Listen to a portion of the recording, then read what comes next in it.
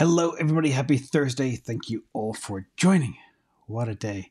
And what a day on the markets. And what a year it has been. It's been quite remarkable. But thank you all for being here. And thank you for the early likes, everybody. Much appreciated. Things are really coming back today. It'll be a short story. Well, no, it's never a short story. I always try and say, I just want to do a 10-minute video. It never happens. But I'll make sure this is fast. And it's going to be packed with knowledge. We're going to talk about Bitcoin, look at a ton of very impressive on-chain charts, crazy adoption like I haven't seen in a very long time. Go Metcalfe's law, if that works. We will look at AI stocks, AI tokens, celebrate a birthday. We'll look at some rates, what's happening in Europe versus the USA, and also potential Forex trade for the Forex traders out there. We'll also look at debt. We'll look at quantitative easing. And we'll look at all the stuff that the market is already kind of sensing, the so-called pivot, the so-called money printer. It's all happening, which is why the market's going bonkers today. It's full on risk mode. And it was funny watching the market close today, the last half hour. You could tell all the capital allocators were getting nervous, like, oh, God, better get some. So a ton of money flowing in. Anyway, let's just jump in. This is about Bitcoin adoption and how it's booming and a whole lot more. So first of all, none of this is ever financial advice. It's just edutainment. And I mentioned the story. So we'll skip. But let's just talk about the news. Everywhere you look right now, any rag, even those rags that hate Bitcoin, they're all publishing stuff like this. I just grabbed a couple of random headlines real quick. Bank sector stress may provide a bullish case for cryptocurrencies. Here's how. Barron's. Crypto will survive banking woes. Here's how. And Barron's are normally quite negative against Bitcoin and crypto. Forbes also. Amid crypto bank crisis, Fidelity expands Bitcoin Ether trading to most retail accounts. Yes, that did happen. Then other stuff. Bank sector stress may provide a bullish case for cryptocurrencies. That sounds very similar to the other one, I guess. It's printed in two different places at the same time. And of course, the street.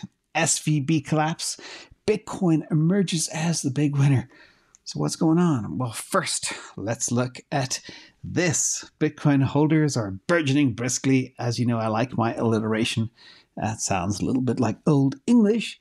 But the number of addresses holding greater than 0.01 Bitcoins just hit a new all-time high of 11,663,315. Had that written down. I wouldn't remember that exact number. And that is a new all-time high, ladies and gentlemen. This stuff is being adopted. And no matter where you are in the world, you're looking at your bank and saying, that no longer seems like the safety place to park money. You look at your treasuries. That doesn't look safe either. So it's like literally the life raft is becoming the life raft. I've talking about it for 2 years. It's actually happening now. We see it. In addition, let's look at this rapid adoption. Another view of this from Sentiment. I think the previous one was Glassnode. Bitcoin's rate of network adoption growth is prospering. Even with the volatility and unpredictability of so-called crypto right now, the past 2 months, total amount of Bitcoin addresses has grown by nearly 2 million. And that's a 4% increase in a very, very short window of time. People were saying back in January, well, I was saying that Bitcoin had a flat line. There wasn't a lot of activity on chain. But boy, has that all changed. Thank you, banks. You've made this happen. Let's look at some exchange flows between Bitcoin and ETH. I don't want this to be a full kind of on-chain thing, but there's some interesting things happen. You can see here Bitcoin and ETH flows to and out of exchanges. Has diverged a little bit, except for over the last week. Bitcoin and ETH net flows tanked. Everybody's pulling from exchanges. And yesterday, I think I shared we had one of the biggest withdrawals from exchanges ever since FTX debacle happened. In addition, 67.7% of Bitcoin has not moved in over 1 year. The trend is kind of a little bumpy, but it's up and to the right. And this goes all the way back to 2010. Obviously, that's when it all began. And it's hard to believe we're 13 years, nearly 14 years in. And that's stunning. But that just gives people pause. Now, if you go to the 6 months plus, that percentage is 77%. So it's like 23% of Bitcoin are technically available or at least exchangeable, tradable out there, which is also a bullish sign. More news as well regarding Bitcoin. It's like the most important thing is when you see the term Bitcoin smattered in every single rag, news release, all over Twitter, etc., it gets people's attention, and that's why all this adoption is happening. Now, this one, for people that allocate capital, Bitcoin is up 50%. When we started on January 1st, Bitcoin is trading about 16,500 because people are waiting for that magical 12,000 or 9,000 or 10,000 or whatever. And here we are, 25,000 again. Well, just under that right now. It's 24.9. So give or take $100. And thanks to a rally that began technically when the banking crisis began, it was somewhat of a surprise given the closure of Silvergate Capital and Signature Bank, the two of the biggest lenders and on-ramps for the crypto industry, them being shuttered. I was nervous for a while, but boy, it has not stopped the adoption. People thought, oh, on-ramps shut, this thing's going to shrivel up and die. Has not. In fact, because all this happened in the US represents 4% of the world population and probably 10-12% of the spending in this space. But remember, the other 90% of the world and the other 96% of the population can still have at it. And when you try and ban something, you make it more popular. Let's talk about another 50%er, not the 50% gain for the year, but Bitcoin dominance nears 50% as research hails bullish narrative flip. Yes, Bitcoin that was not quite at 50%. This last time I checked, 46%. But still, that's up there. And that's pretty good so far. But again, everything has changed. And it's just the speed of risk. I would say risk happens fast. But how the narrative for Bitcoin turned around since Sunday is stunning. It's only Thursday. It's 5 days later. Let's talk about some chain activity back as well, because I did notice over the past 2 weeks, altcoins and chain activity, daily active users were down across the board, but they have bounced back too. So here are some of the big chains. You can see some big action jumping up, Arbitrum popping up to 113,000 daily active users. Solana back up to 333 after the big green blip you can see there. People kind of were not that active for a while, but they're coming back too. Polygon 342.9, 343K, 10,000 higher than Solana. And Ethereum 450K. And we have some other names there as well. Cardano's down quite a bit, actually, 47,000. They're normally running around 55, 56,000. Near is always near, very flat. And Avalanche also kind of flat. But it was good to see some people coming back online and doing activities. In addition, somebody is 3 years old today. And again, 3 years is a very, very short window of time in the development of something like a layer 1. But guess who is 3 years old today? Yes, Solana. Happy birthday, Solana. And again, when I started looking at Solana, when I first said looks really, really interesting from a technology perspective, there were no users, there were no DAOs, there was nothing. It was pure technology. And here we are, 2 years after that. The adoption has been quite dramatic. And remember, we've got Helium going live, I think, in March 27, 11 days. That's going to be very, very interesting to watch. Let's talk about AI tokens for a second here. OpenAI, the company behind ChatGPT, unveiled their big version 4, and the world is on fire. And so are AI tokens. You can see here, this is the change over the last 7 days. You got Injective up 50%, Singularity 42%, the Graph 29.83%. That is the one that we've been talking about since November. Nice to see it come back. Render also. Dr. Imrani is a big fan of Render, 26%. And Fetch and others. So it's been pretty good. This recent surge has been very, very impressive. Again, running on the coattails of all things AI, which is a hot topic. Let's look at AI stocks because they've been bonkers since the beginning of the year too. And it's interesting how you have this complete correlation between crypto assets in a certain space that's red hot and equities too. So these are all kind of jumping on the whole chat GPT now version 4 revolution, and the difference between version 4 and version 3.5 is quite stunning. But I just put some of the favorite ones that I like, and I included Microsoft, which I don't like. But it's nice to see Google returning up 13% year to date, Microsoft 15%. Look at the correlation between those two lines at the bottom, the purple and the pink. They are real close together. Then you have Meta, which I know it's a social network, but it's also a huge AI play. Up a whopping, let me try to read that number, make sure I get it right. It's 64. Yes, 64%. Remember, Meta was trading at $90 back in November. Stunning. And it shot to 205 today. Tesla up 70%. Again, that was also in the toilet at the beginning of the year. And Nvidia, the winner of them all, 78%, having a huge day, breaking out. So this is just a space to watch. This is where I am focused from my equity holdings. All AI plays, and people say, oh, hang on, Tesla is a car company. It's like, no, it's not. And Nvidia is a semiconductor company. No. They make, the reason they're doing so well right now is because they're selling so many chips. Because ChatGPT runs off Nvidia chips. So anyway, you get the idea of how these things are really developing fast. And this is a narrative to watch. And this is where you want to be for the next couple of years. Let's talk about, switch gears for a second, try to figure out exactly why things like Bitcoin are so popular and why people like Warren Buffett's buying oil companies, and try to wrap our heads around exactly what's going on. There have been some changes. And, the four most dangerous words in investing is this time is different. But there's a lot of stuff that is definitely topsy-turvy and different. So tech stocks are up like we avoided a recession.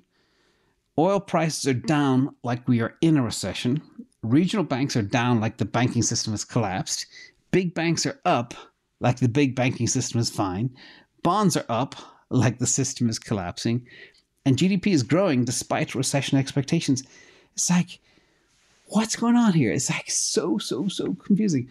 So let's look at the IA macro model. This is something we built during the bear. And this is the first thing that sniffs out a change in the macroeconomic, not sentiment, but actual activity based on over 20 different data sources to determine exactly what's going on in the world. Are people making stuff? Is stuff being shipped, etc.? Well, that just turned positive for the first time since May 2022. It's very hard to see the tiny little blue peak coming up there, but I put a green arrow on it. You can see it on the TradingView chart. And that is interesting because, we turned negative, badly negative, only a couple of weeks ago. It just eked positive. So what's going on? We're not sure, but we'll monitor very carefully, but that's a good sign.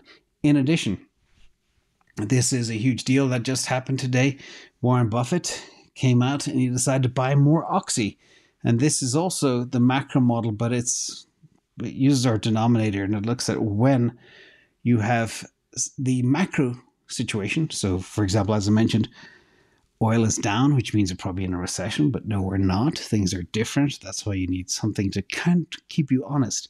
So the macro is just inched up, and we have a thing called the macro benchmark model, which compares the actual underlying asset, for example, oil, to an equity like an oil stock. So you can see exactly when you should be holding it and when you shouldn't.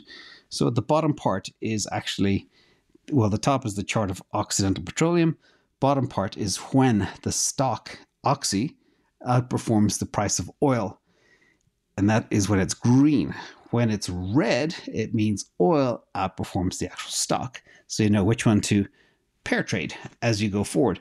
And again, a big part of this channel is all about swapping everything as a pair, swapping in between different assets so you can maximize your alpha. And that tells you how to do that. So I am wondering why, considering everything that's happening and how oil is going to be depleted over time and not be as popular as we electrify the world, why is Warren buying oil stocks, especially at this level? The time to buy would have been lower, like a few months ago or a couple of years ago. Anyway, we'll see.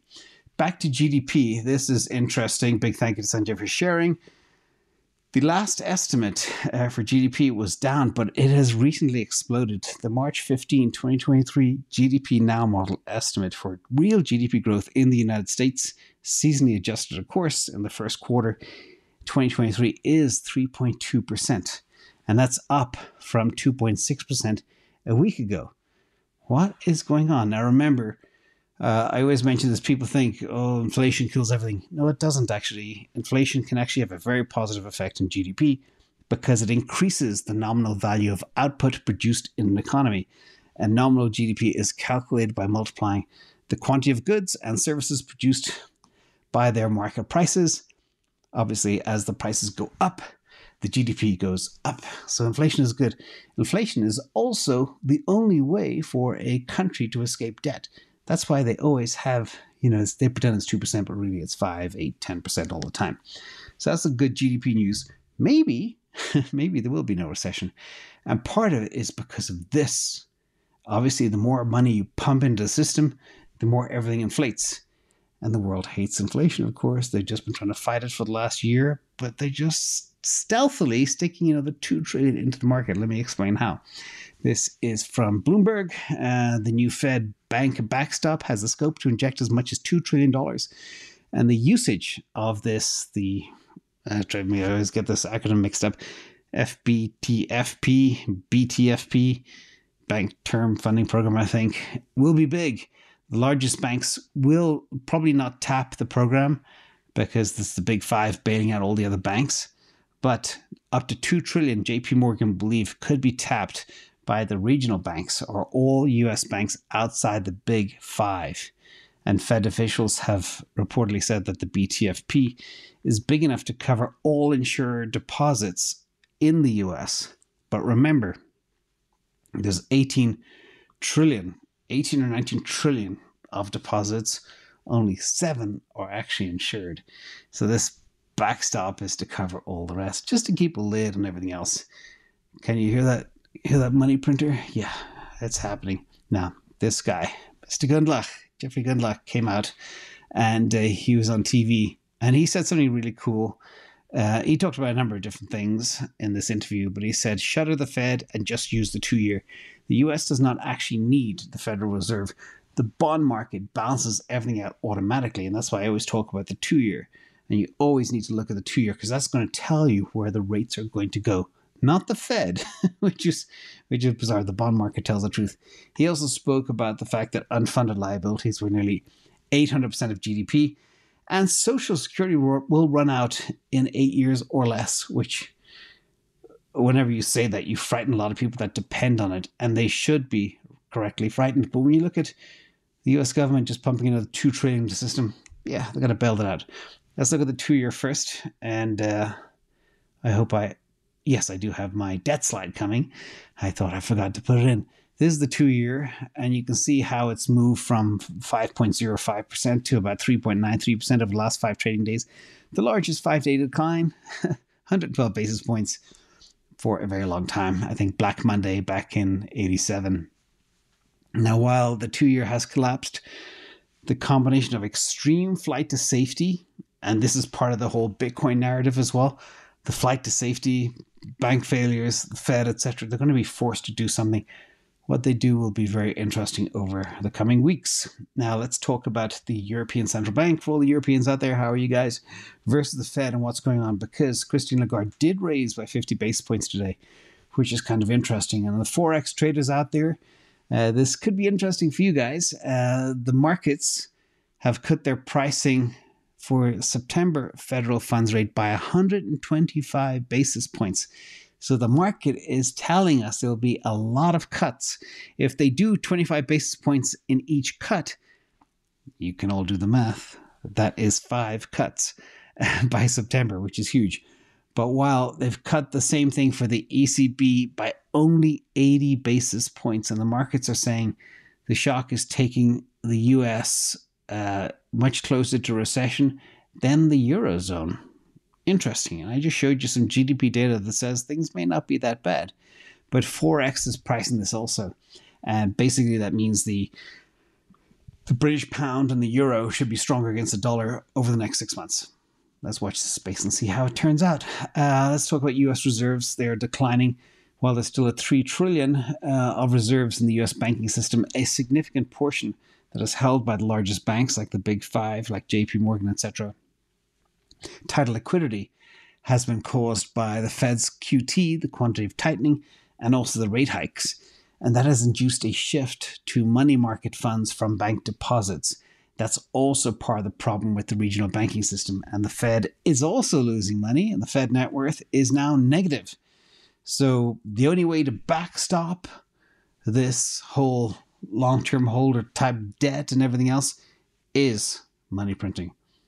This means they can no longer do QT, or they'll do a stealthy QE. Either way, Bitcoin sniffing it out. And that flight to safety is happening, as we've illustrated as well. Again, you see how everything is interrelated together. But let's talk about the big elephant in the room. And this is a monster. Everybody, this is from Brad Mills. It shows you the Fed debt maturity pyramid. And the most important thing is just the bottom half of that pyramid. 6.5 trillion is maturing in 2023, and another 2.7 trillion is maturing in 2024. All of this stuff will roll into a much higher rate than what it's currently at. A lot of this stuff is financed at 0.5% or 1% or 1.2%. This is going to roll into a much higher interest rate. But there's a bigger problem. Not only is it going to roll into a higher rate, which is going to cause huge deficits, but who is going to buy $9 trillion worth of US treasuries? Hands up, anybody? Chinese? No. Europeans? No. Russians? No. People in South America? BRICS economies? No. Saudi Arabia? No. So they're going to probably have to buy this $9.2 trillion of debt from themselves, which also means money printer dropping below. Let's look at the debt big picture. Quick reminder, last time I showed this was a month ago, and you've got to add up the stuff in the black. So top left corner is US national debt, 31.619. It's above the 31.5 debt ceiling, ladies and gentlemen, by the way. So they pretend there's a debt ceiling, but really there's not. It's just BS. And the bottom right-hand corner is US unfunded liabilities.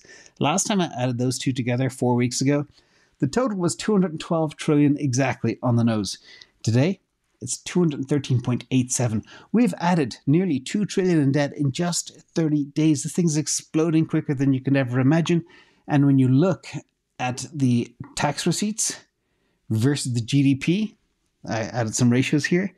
The US GDP is 26 trillion, US taxes 6.8. So basically taxes only cover 25% of GDP. And the debt, okay, the total debt is 814%, or over 8 times the total US GDP. So there's no way this stuff can ever be repaid. And that's the big message here. And this debt is exploding, and it's going to explode even faster because the deficits are going to be bigger and the interest servicing cost is going to be a lot higher. So sorry to hammer that home, but just the 2 trillion in 30 days in extra debt is stunningly big. Now, let's talk about CBDC Lite. This is the FedNow Timing. And this is from Dennis Porter. And he had a very interesting observation a few minutes ago. The Fed moving closer to central bank digital currencies. At the same time, the digital asset space is being unbanked, or they're shutting down all the banks.